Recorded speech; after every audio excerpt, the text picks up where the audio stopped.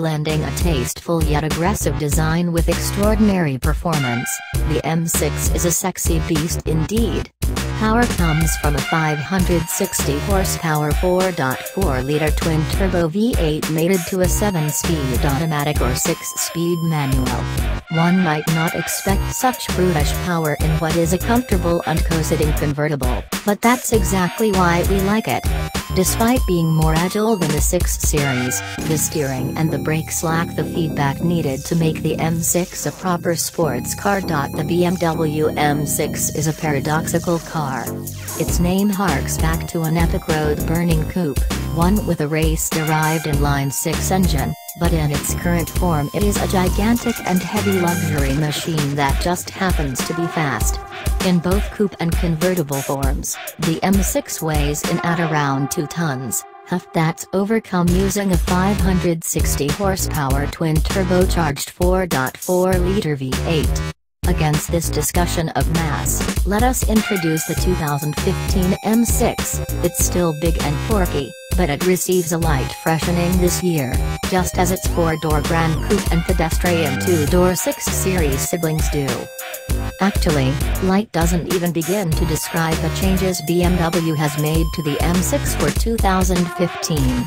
The company changed almost nothing about the car's design.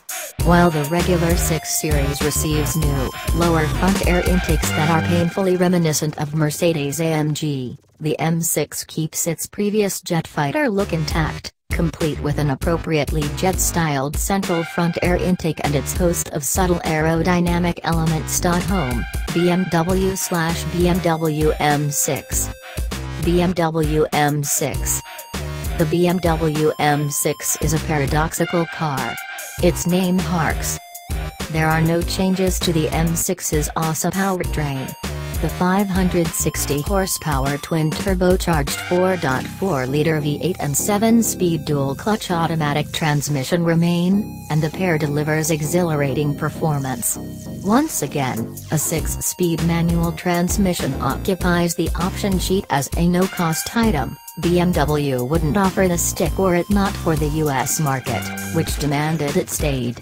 Perhaps there's hope left for the original M6's race car for the street vision. Down the road, BMW will likely offer a competition package, as it did starting with the 2014 model year M5 and M6. In those cars, the kit raised the V8's output to 575 horsepower, added a sports exhaust system, and modified the hydraulic power steering for more directness. Given how the base M6's mechanical setup enters 2015 unchanged, don't expect the competition package's upgrades to deviate from the current tune. Unfortunately, BMW's mid-cycle update for the M6 does not include any sort of diet. Stripping out some weight would go a long way toward making the powerful coupe and convertible duo more engaging to drive. Of course, automakers tend to stray from significant lightweighting measures when doing anything short of redesigning a model entirely, but at least BMW